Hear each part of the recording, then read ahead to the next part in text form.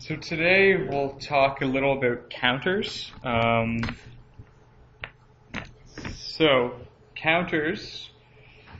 obviously can be used to count, surprise, surprise, and there's a few different types that we'll talk about. The first, divide by n counter, is a name given to sort of a general purpose frequency divider.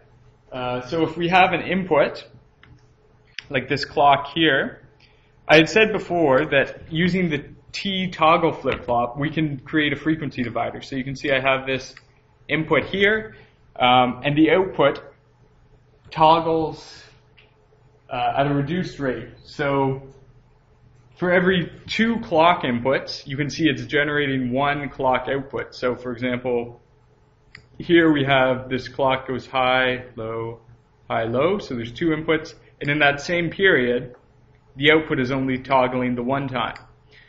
So that's the clock divide by 2. So we have a divide by 2 counter here with a single T flip-flop. Divide by 4, we can combine 2 T flip-flops.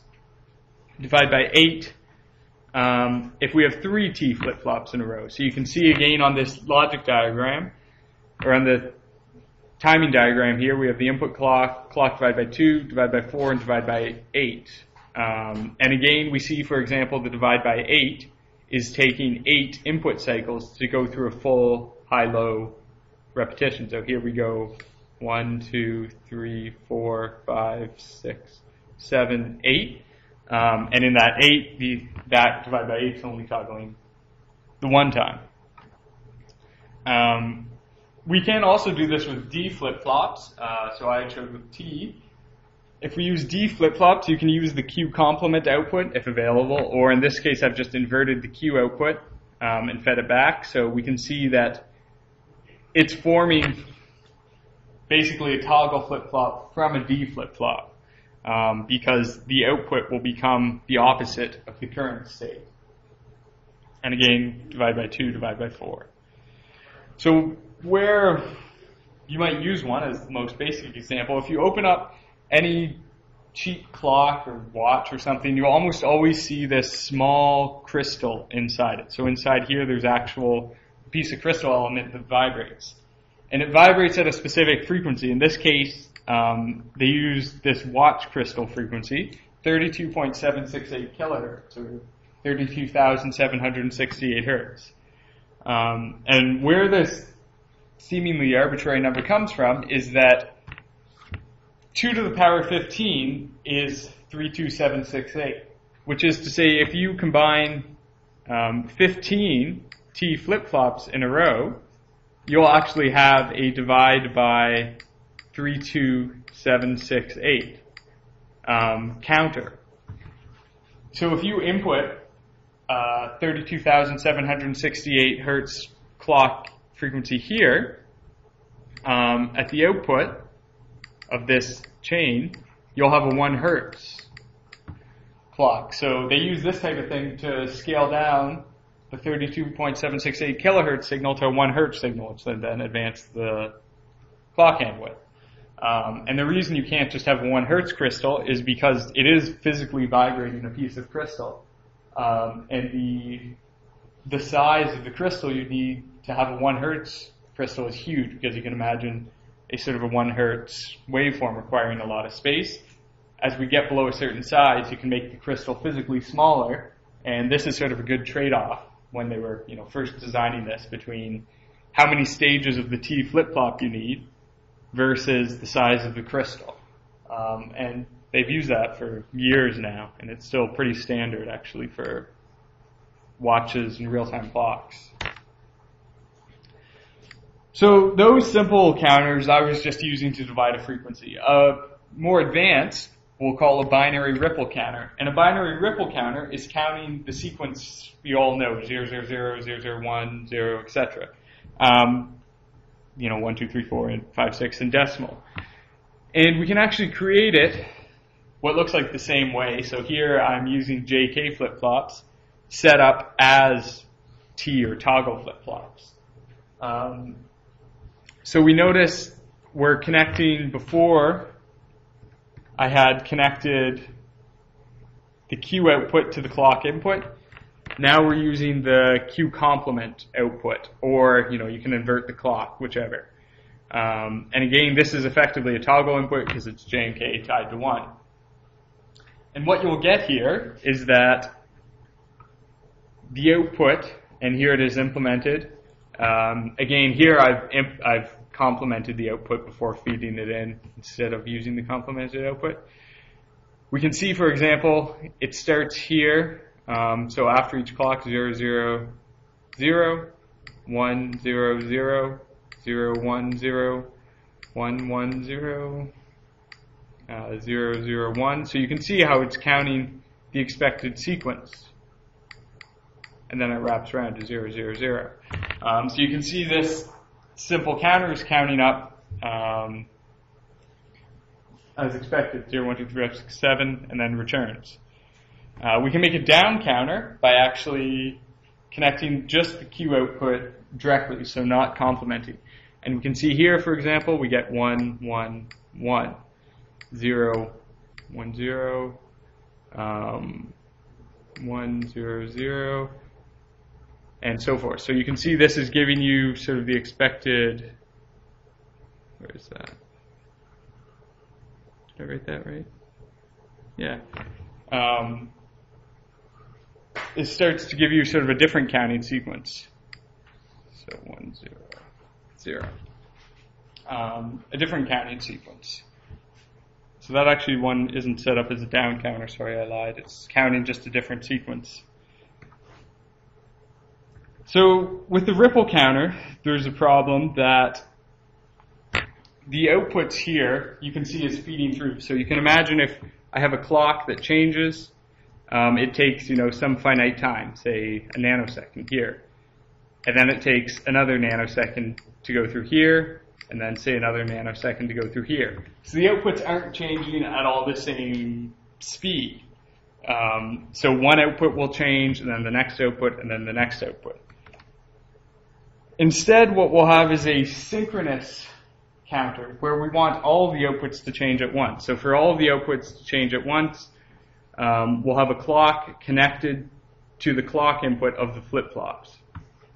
So we know that much. We know for these to all update at the exact same instance, we need flip-flops and we need the clock connected together. So now when the clock pulse comes, there's no delay. So before, the clock was moving through each flip-flop. Now it's arriving at them and the outputs are updated synchronously, exactly at the same moment. And the initial question is, how do we connect up these J and K inputs? You can't do it the same way or the counter won't work, and you can show that. So how you connect them up is you look at what we need for the count sequence. So this is Q0, this is Q1, etc. So you can see Q0 is just toggling 0, 1, 0, 1, 0, 1, 0, 1. So you can sort of guess that that just gets tied to VCC because we know at this point the output will always toggle. We formed a T flip-flop.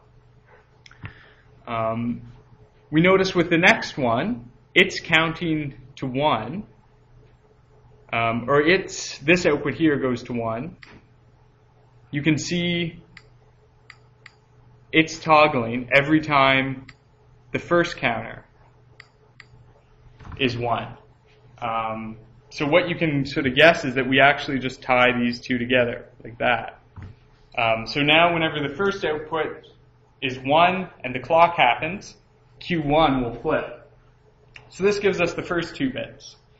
But what about Q2 here? So now what we need, I'll switch my color. What we notice is here Q2 has changed, and it's staying that way. And it only changes, so here it toggles again, when these 2 bits are 1. So when the 2 preceding bits are 1, we can see Q2 is toggling. So these 2 bits are 1, this toggles. So what we can sort of decide is that we can just AND Q0 and Q1. When they're both 1 and we get a clock pulse, we'll toggle Q2. In the same way, you can sort of notice or guess that Q3 is only toggling when all 3 bits are 1. So the 3 preceding bits are 1. So to decide when Q3 toggles, all we do is connect up something like that. So now we base it on Q2, as well as all the bits. So now when Q0, Q1, Q2 are all 1, we want Q3 to toggle.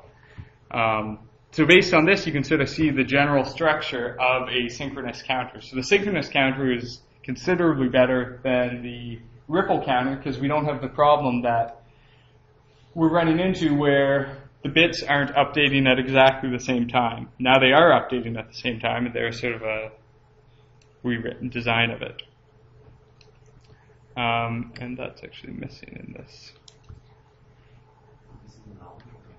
Is it missing what? Oh, what? No. So that's why we need the logic circuit to decide when it toggles. Because if you just, like, say you just connected those together, so, if you tried to create it, you said, I'm just going to make it the same way as with the ripple counter.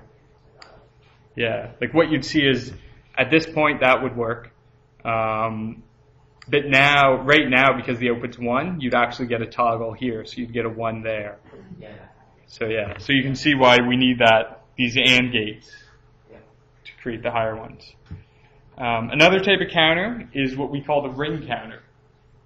So in the ring counter, there's some extra logic here, but you can see it's basically, there's 4 D flip-flops, and they're just connected together in a ring. So we can see the output goes there, there, there, and then back around.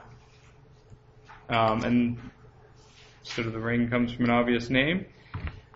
And how we'll use it is I've also set up, you can see the preset and reset pins, the clear pins, have been connected such that when you initially set the reset pin, all it's going to do is load 1000 into this. And if I change my color. So initially we'll have 1000. And every clock pulse, it's just going to shift that one around, and it's just going to keep going around and around. So the count sequence becomes 1000, 0100, and so forth. So the ring counter is just used to keep a single bit high as you're scrolling around. So we can actually design arbitrary counters as well as these specific examples I've given. So these examples are probably more common in what you would see, the counting 0, 1, 2, 3, 4, 5, 6, 7, etc. And the procedure for an arbitrary counter is we're given some design specs. So here, for example, I'm saying I want you to count 0, 2, 3, 5, 6 and repeat. I don't care about the rest of the numbers, they're not going to appear. I don't want them to appear in the output.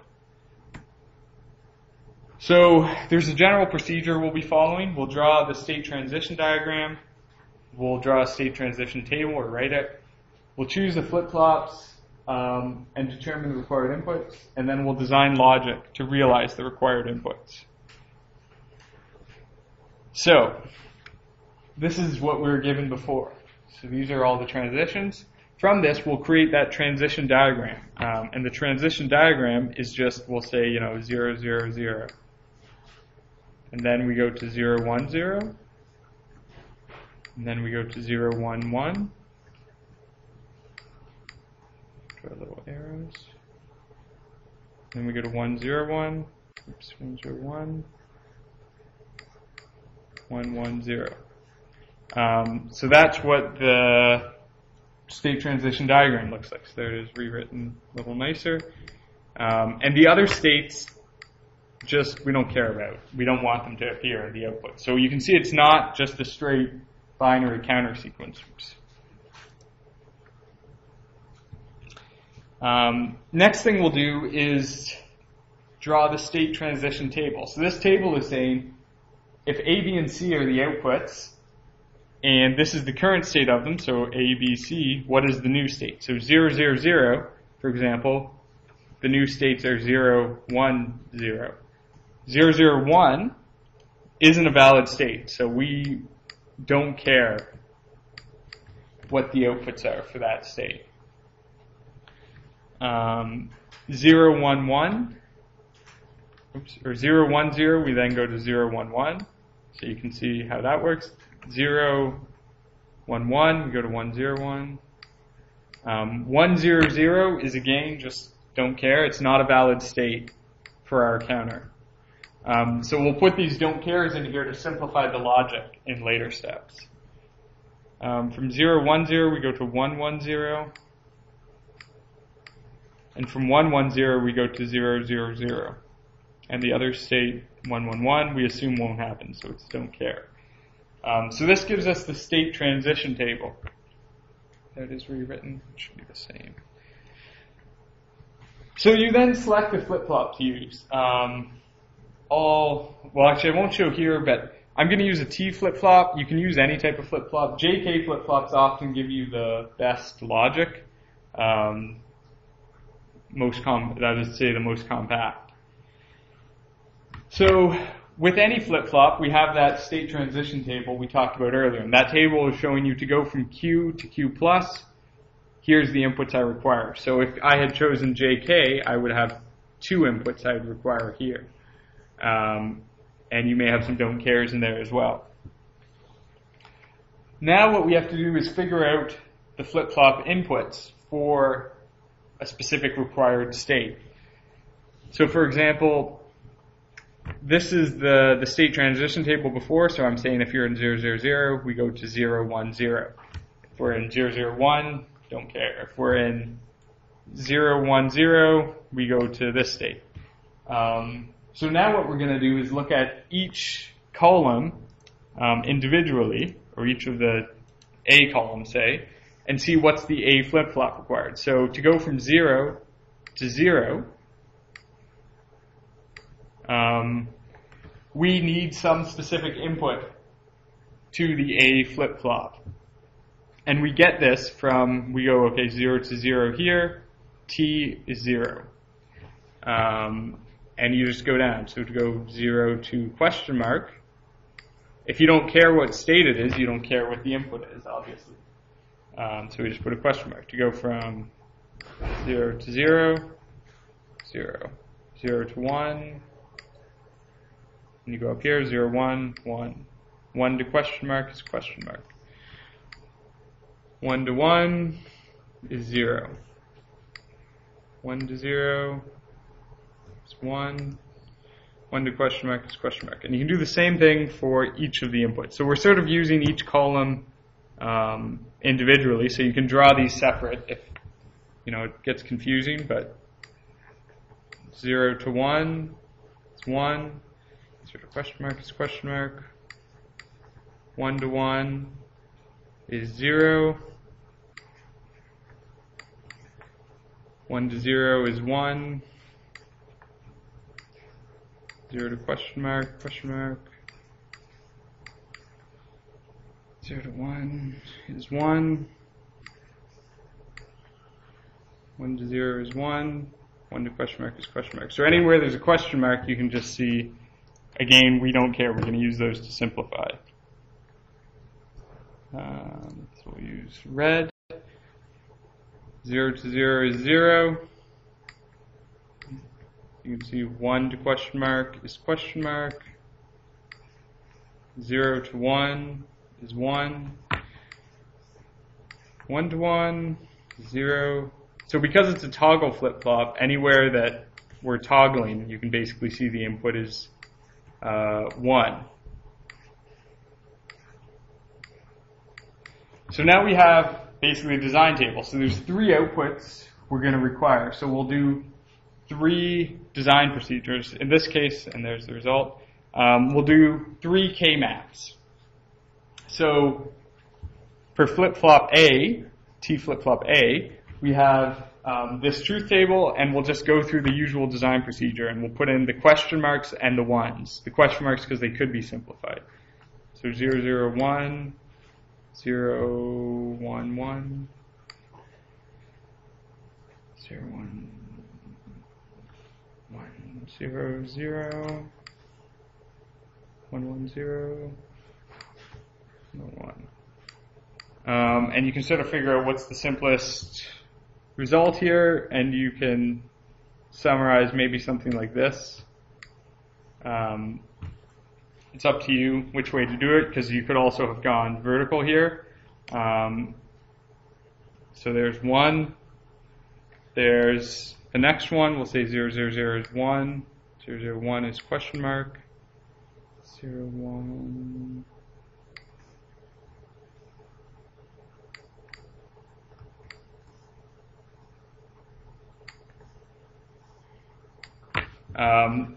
So for this one, you could figure out, well, what's the simplest representation? Maybe we'll do this, and actually,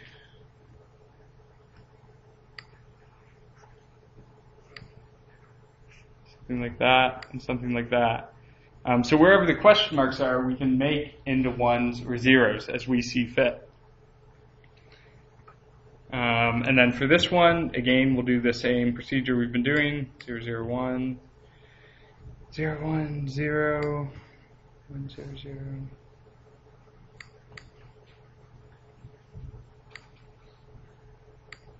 And again, you can just sort of go through and simplify. So there's no choice here. And then here, maybe I'll pick these two. So then from the K-maps, you can create the logic expressions and then draw a circuit diagram. So you can see the general format we're using here is, find a blank slide. The general format we're using is we have 3 T flip-flops because there's 3 outputs, and then we adjust the inputs to them.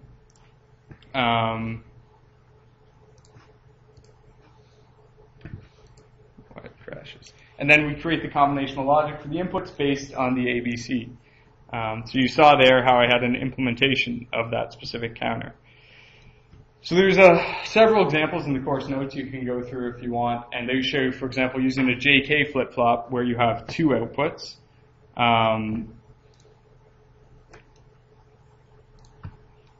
As well as different types. And the assignments that you'll be getting, I think next week we'll go through these a bit more too.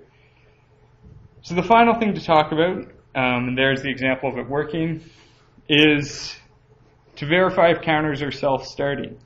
So when we had done the K-maps, we had showed, for example, that some of those question marks will become ones and some will become zeros. So I'll just redo this K-map quickly. 1.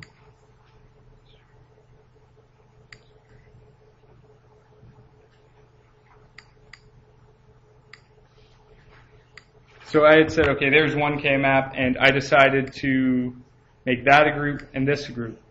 By making those groups, what I'm saying is that this is 1, this don't care is 1, this don't care is 0, and this don't care is 0, because the zeros are not the groups. So you can look at the truth table. What I'm saying is that, for example, there's a don't care here, and I'm saying this is 0. And this don't care, 1, 1, 1, is a 1. And then this is 0.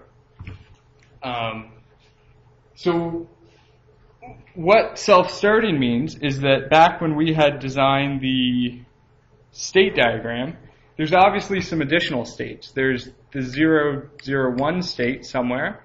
There's the 1, 0, 0 state. And there's the 1, 1, 1 state. In the diagram I drew, we just had these states, and it rotates between them. So once it's rotating between them, that's fine. Initially, though, you may not have a guarantee that you start in one of those states, depending on the type of logic you're using. So if the counter gets into this state, what happens? Self-starting means that it's guaranteed to get out. So, it might go to this state and then to that state. or if we're in this state, it goes somewhere valid. The problem is that you could have it in your design such that when you get into this state, it doesn't. It just, loops back, and it forever stays in this invalid state. So we have to check it's self-starting to ensure we've created something sort of legitimate. And how we do this is that you go through and you fill out, once you've done the K-maps, you fill out what did the don't cares become. So in this example, I'll say, what was it, 0, 0, 1, 0, 0, 1, 0, 1. So you remember before I had don't cares here. Now what I'm going to do is go through and you do it for each of the TA and TB. You say, when I did the K-maps, what did everything become, the don't cares?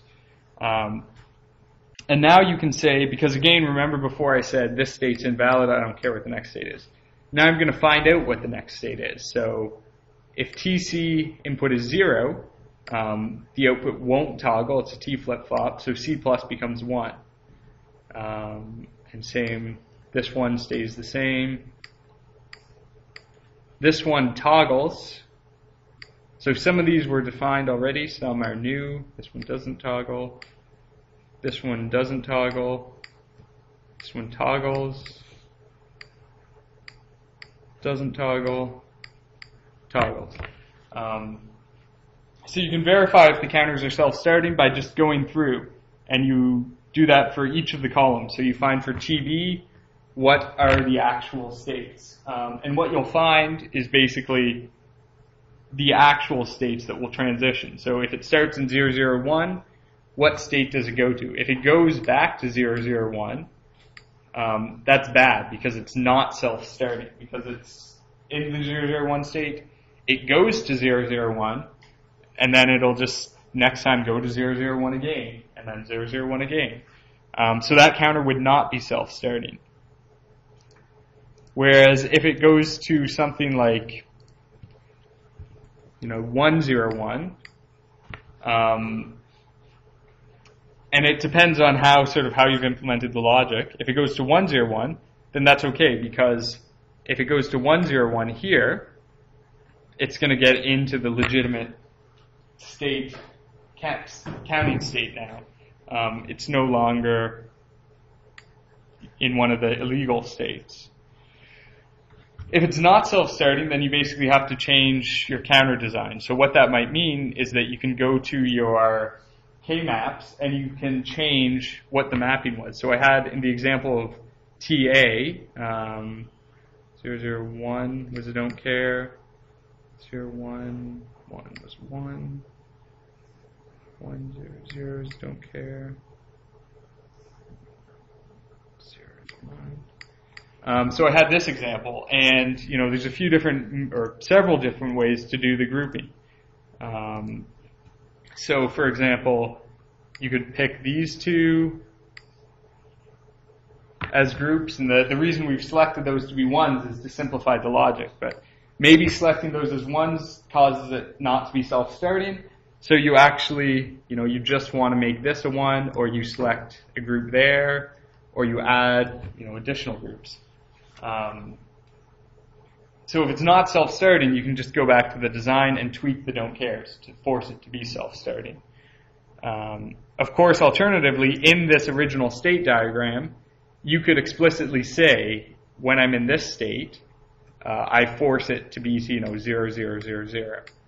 Why we don't do that originally is that it creates more complicated logic, because a lot of the time, when you go through the design procedure, using the don't cares, it lets you simplify it because it lets you group them, here to create a simpler logic structure. And when you go back and check if it's self-starting, it will work. And, it'll end up, it might take some weird transitions, so maybe it will go through all these don't cares, not that, and then gets into the correct state. So by not explicitly forcing it to be self-starting, you can create some simpler logic if you don't care that it might take a few steps to get started. And again, you should verify that by going back and filling in the table. And then once you have it, as I said, you'll have these new states out here. So that's all the stuff to cover today. There should be a lab, or there will be a lab tomorrow. I've